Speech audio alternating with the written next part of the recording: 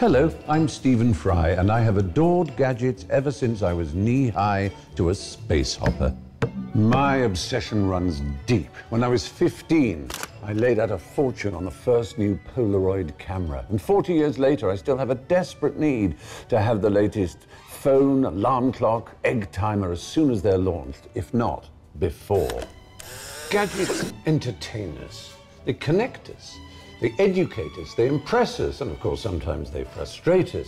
But whichever way you look at them, they make the world a much, much better, and dare I say, happier place. So, come into my world as I, along with some of my friends, reveal a feast of magnificent gadgets that will provide for a fun and stress-free existence. I could certainly fall asleep. Some will be from the future. Oh my God. Some from the past. This here is the first iPod.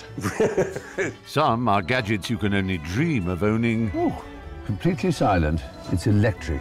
And simple gizmos you can buy today that will change the way you live your life tomorrow. Oh, I see. It's vibrating. Particularly. And every week I'm going to be creating my very own super gadget, the ultimate gadget of its kind. Well, I'll be giving it a go. Oh no! Consider me your humble servant, your knight in crumpled corduroy, your gadget man.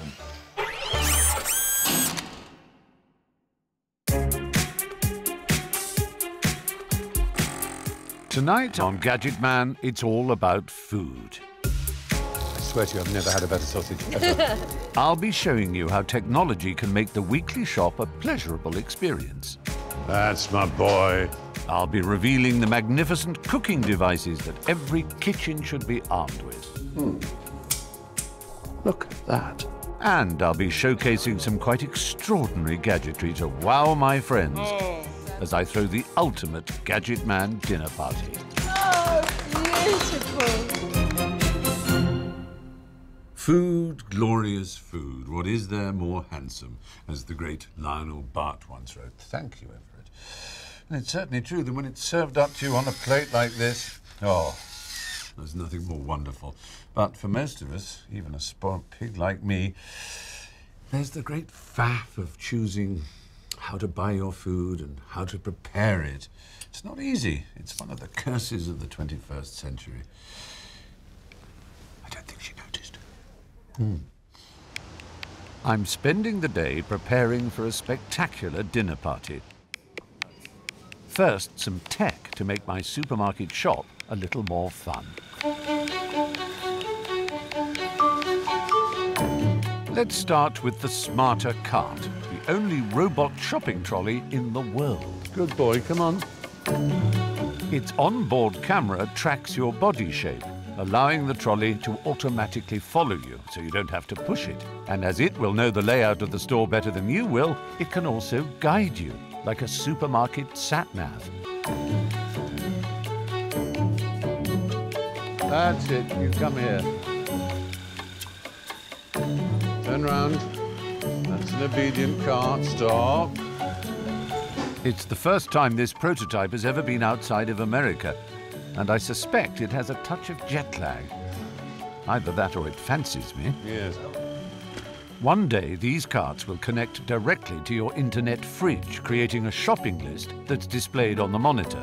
Scan an item, and it gets automatically ticked off the list. 6 pack of sausages. It recognises them. Genius. A few years before it'll catch on, but it's on its way. Come with me. Come along.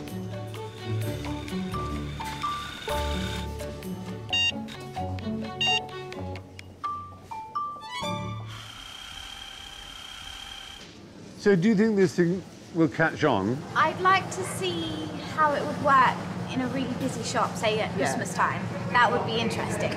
That's the point, isn't it? Yeah. Because technology hasn't yet caught up with the human ability to dodge and weave. It's bad enough with people controlling it, let alone something. Could be like a scene of bumper cars or something. I'm throwing a gadgety dinner party later, and I'll need wine. But the choice is overwhelming. Thankfully, I have this Wine Find app on hand to make a recommendation. Meats. Beef. Steak. steak. What's it recommending? Margot, Malbec, Cabernet Sauvignon, Chilean Merlot. I don't think I've ever had Chilean Merlot, so let's take their advice. In you go. There'll be at least one of us, so I might need 2 bottles. There we go. Follow me. Time to pay. Checking out is going to get a lot quicker as more and more phones become equipped with so-called near-field communication. Just wave them at a contactless reader and the money leaves your account. Oh, that's so cool, isn't it? And your receipt, Thank you very much indeed. And I can press that button to make it wider, slip it over my shoulder. That's great. And go to the car.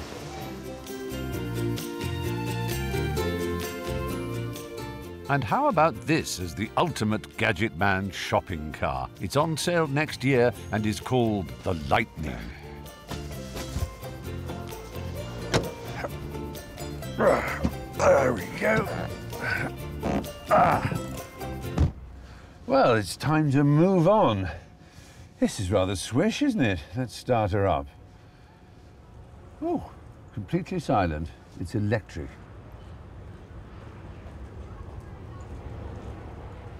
Look out, look out, look out. Vehicle reversing, vehicle reversing.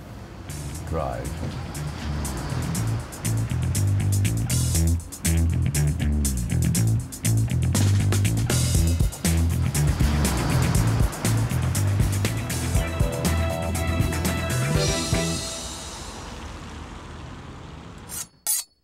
Now, I know not everyone loves technology as much as I do. I've known Simon Hopkinson, one of our country's greatest food writers, for 20 years. He hates anything modern. But I reckon some of the clever gizmos I'm considering using for my dinner party might just change his mind. No, I hate that. I knew you would. I knew it would just turn you absolutely livid with fury. Nor did he like the machine that makes fresh pasta in 15 minutes. So I pull out this. Oh! It's alive. And the result is spaghetti. The electric pizza oven with a traditional rotating stone base. Or this clever little garlic chopper. Big bits, small bits. You're not impressed, are you? And when it came to finally slicing an onion... We have a race. Now. Infuriatingly, his old-fashioned knife skills beat the pull-cord spinning blades of my veggie chop.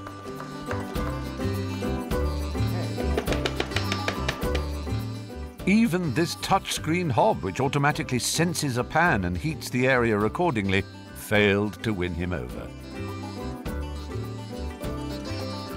Yeah, I'm a gas man. Yeah. And I like seeing the flame. Then, against all odds, I had a breakthrough.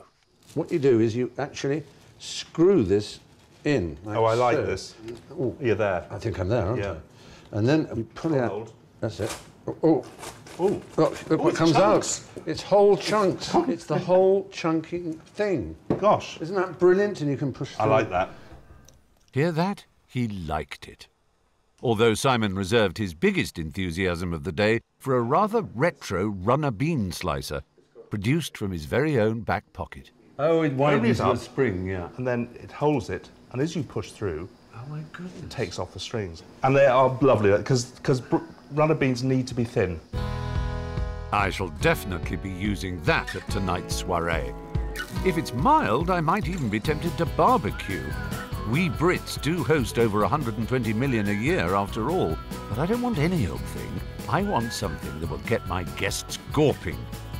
So I've asked 3 pals to test some of the most innovative on the market. Alex is using the Barbaskew, which cooks everything on rotating skewers. Switch the power on and it spins around, does all the cooking for you, so no more flipping burgers. That is pretty lazy, to be honest. Vanessa is using the Big Green Egg. It's actually a modern take on a 3,000-year-old Chinese design, relying on an airtight cooking chamber with a very precise temperature control. So it's made out of ceramic clay, and gets up to 650 Celsius inside. Or what you can do is moderate the temperature with these vents, that one there and the one at the bottom. Yeah. And then you can, I don't know, smoke some meat for, say, 9 hours or something, because it stays hot for 10 to 12 hours. Wow, okay. So when yours has died a death, You'll still be cooking? mine's still going. Okay. Yeah. But mine's gas. DJ is using the Blacktop 360 party grill. Not only is it a gas barbecue, but it's also a griddle and built-in deep fat fryer. With this, you've got the optimum temperature, or you can change it, whatever it is. You're cooking for as long as you want, or until the gas runs out. I've also given this lot the iGrill app. It connects to a meat thermometer via Bluetooth, alerting you when the food is perfectly cooked. Food's actually ready. So, after the cooking and the tasting, which was our favourite? I think if you're a serious barbecuer, you would go for this one. But I think in terms of money and Value for money, I say. And portability. speed, yeah, then I think maybe the gas one. Yeah. But I think we have a clear winner, really, in that, in terms of practical usage for the average Briton, but this in terms of the sort of Margot from The Good Life who wanted to show off objects. I think if you're serious about the barbecue, Yeah. then this one. If we weren't in a recession, then we'd go. Yeah. No, I think on reflection that a barbecue is just too much hassle, besides the weather's turning decidedly chilly. But I happen to know that there are gadgets out there which can create genuine excitement in the kitchen. So it's back to Gadget Man HQ. It's me. To start planning my spectacular dinner party. And here are my sous chefs. Gadgets that blend, gadgets that slice, gadgets that dice, gadgets that peel, gadgets that cook, gadgets that do just about everything. All I have to do is press a few buttons. Bliss. In just a couple of hours, some friends will be round for dinner, and I've got some truly spectacular surprises lined up for them. For now, it's time to cook, and everything will be prepared using my pick of the best tasty tech. We'll have soup for starters, but I won't actually be cooking it. I'll be cheating by using the Vitamix 500, a so-called performance blender. Quite noisy. There's a 2-horsepower motor in there, driving the blades at 240 miles per hour. There's no need to boil the veg for hours on end, as the friction of the blades is enough to cook them. Oh, look at that. You can see the steam. And that's warm soup. Yes, it may cost £600, and you may be able to get a can of soup for, well, about 80 pence. But I'm a gadget lover, not an accountant. For the main course, we'll be having steak, cooked in the sous vide style. After vacuum packing the meat, it's cooked in a water bath at a precise 56.5 degrees and can be left for hours on end. None of the juices or nutrients can escape, so the flavour is sensational. That is just about the most succulent steak I've ever tasted. It genuinely is. But maybe it needs a soupçon of salt, a suspicion of moutarde, and perhaps more chips. Definitely more chips. Making Gadget chips begins with the Rotato peeler. It's 3 times quicker than using a knife. Then it's a retro chopper, followed by this health-conscious fryer. It needs just a teaspoon of oil combined with hot air to make supposedly light and fluffy chips in 25 minutes. I'll let my guests be the judge of that. And here they are, the delightful comedian Joe Brand, Exceptionally well. the delectable mathematician Carol Vorderman, It's cold out there. and the devilish illusionist Darren Brown. Thanks for coming along. Yeah, no, it's colder than I thought it was going to be. Yeah, sorry about that. I don't have a gadget to make it warmer. Oh my goodness, look Here we at are. this. Wow. We start with a traditional aperitif, served in a very untraditional way. Here's a straw. It is called le waf. So, Joe, all you do is breathe in the cloud in there. So pop my straw in. Put as far in as you can and just have a suck. Solid end. Oh my God. And you have a go, Carol? Into the cloud. That happened the first time. Always happens the first time. Embarrassing. Very embarrassing. And again. Off you go. I think I ought to have a go as well. Smells amazing. It does, doesn't it? Yeah, it's brandy in that. Well, that's lovely. It uses ultrasound, would you believe, to turn a spirit into cloud. And the spirit, in fact, is Scotch whisky. Is it really? Yeah. I didn't think I it don't was. like whiskey. Can you get them in Tesco's? Not yet. Right. But, you know, we like to think of ourselves here at Gadget Man as early adopters. And what we try today, the world tries next year. Yeah. Do you get drunk on it, then? Yes, you don't burn off, it doesn't burn off the alcohol. In order to face my soup, you may need a little more. Very yeah. good for me. That's fantastic. Time for the first course, the soup made with my high-speed blender. Now you Ingest this orally, do we, this one? Yes, you do. Ingest it by mouth. It's carrot and courgette. Oh, yes, it is. Well, it's very tasty. delicious. Not very hot, though. It's not very hot, I have to admit. A lukewarm reception. So I decide to unveil the first of my surprises. Wine. Why not wine? Wine. Yes, I've got a corkscrew in here somewhere. Darren, I think you'll enjoy this. If I, there's somewhere which find a corkscrew. Oh, there we go. Oh! This actually is a corkscrew. Can't get it in a drawer, though, can you? It took sculptor Rob Higgs 3 years to build this, the world's biggest bottle opener. Isn't it something? It's made from 380 different bronze parts and yours to buy for just £150,000. There's something so touchingly human about. Isn't it? In fact, we go to such great lengths to achieve... That's the joke of it. Magic's It is the a same. deliberate Magic sort of is- artistic joke that it is, Yeah. on the one hand, it's a waste of ingenuity, but on the other hand, it's a celebration of it. That whole thing dropped, don't worry, that's a good thing. Yep.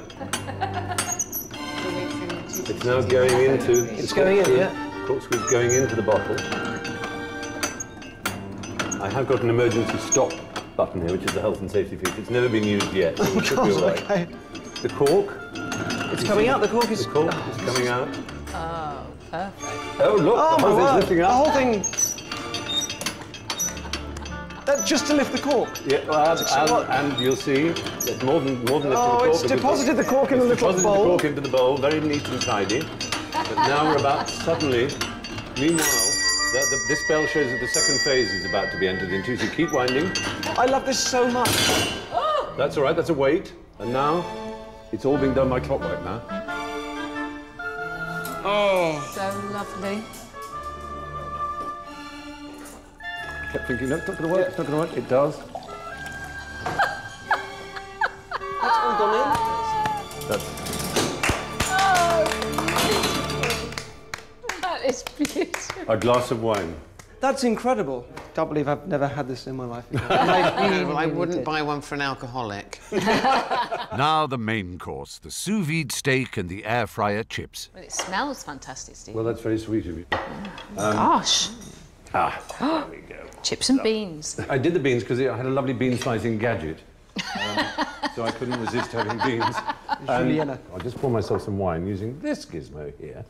Because it's a recently opened bottle of wine with an extraordinary corkscrew. Oh, I just this, love that. you know, to chambre, as it were, to sort of let the air into the wine so that it isn't so sharp and tight. This does exactly that. Is that battery driven? Is it? No, it's just gravity. It's great, isn't it? Strange and noises. it tastes a lot nicer once it's been through one of those. The steak is fab. For the sous vide, I'll defer to Darren, who it transpires is a bit of a fan. Sous vide, literally under vacuum. It's a tub of water. You set it to the temperature that matches the inside of whatever it is you want to cook when it's at its perfectly cooked state. So the inside of a steak is 56.5 degrees. How do you know So you that? set it to that. 'Cause I love it. So you set it to that, and the result is a perfect steak every time. So I hope you enjoy it. It's nice. My verdict is it's a lovely meal. Good. And it's so nice for a change to see runner beans that are even in length. Exactly. The chips. It is perfect. The chips, which are not quite as crisp as I'd hoped. They taste deep fried. They taste deep fried. That's the amazing thing. They taste as if they're really quite oily almost. Yeah, they It's do just taste like those literally horrible one oven teaspoon. chip things. No point having a chip if you don't think you're going to get heart disease. Pudding next, which my guests will have to help me make. We put in sugar, cream, some vanilla essence. Yep, that's good. Okay, so it's pudding time. Ready? To me, to me, to me. Chucking the ball around for 20 minutes cools the ingredients sufficiently to make ice cream. Oh, beautiful ice cream. Real ice cream. Wow. That makes ice cream. Yeah, it's an ice cream maker. And it keeps you fit. And you don't need any electricity. There's no electricity at all. Just your own calories, which is rather handy. But ice cream on its own is rather dull. And I've got something that will make your pudding raw. Come with me. All of us. Yes, come with me, all of you. It's the world's first chocolate printer. Yes. Wow. And this is actually going to be, with any luck, my face. Can you see it now? Oh. Designed by scientists from the University of Exeter, it can scan any image and then print it using a syringe full of melted chocolate. Domestic versions should be on sale in the next few years. I reckon you're only up to about 30 calories, so... Through the magic of television, we have prepared 4 ends. Yeah. Not 1. Oh. And 3 of them are highly triumphant. 1 is possibly not as complimentary as it ought to be. It just went a little awry. Miss Brand, I don't think that's bad at all. Oh, no, that's okay. That's really good, isn't it? Yeah. Yeah. Mr. Brown.